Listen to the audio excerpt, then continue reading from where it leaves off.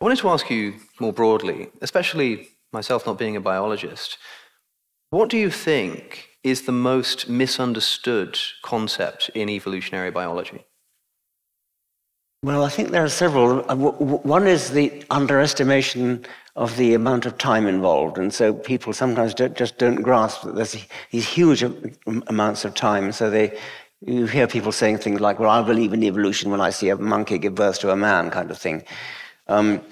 Because they don't recognize the time involved. Then again, I think there's the improbability.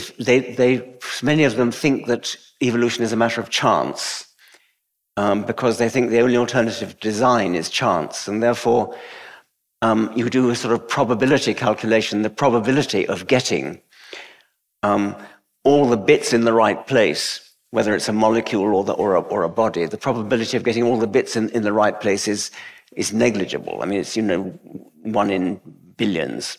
And they don't realize that it happened gradually.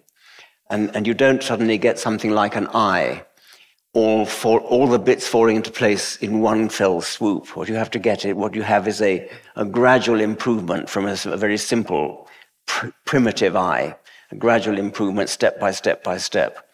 In an earlier book, I used the analogy of what I called Mount Improbable, where you have a great big vertical cliff, and on top of the cliff is an eye. And the idea of making an eye in one fell swoop is equivalent to jumping from the bottom of the cliff to the top. And obviously you can't do that. So you go around the other side of the mountain, and you find there's a nice gentle slope. And you just creep up the slope gradually.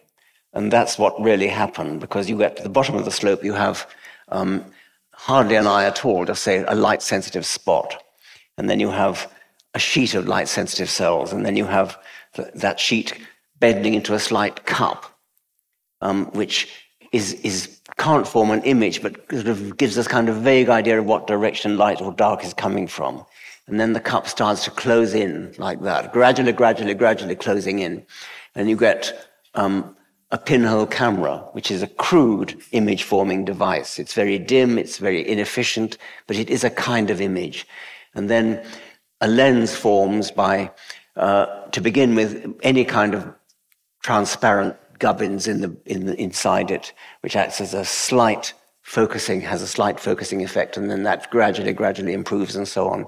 So that you have a gradient all the way up the slope of Mount Improbable to the top, where you have this very, very beautifully designed thing with its imperfections as well.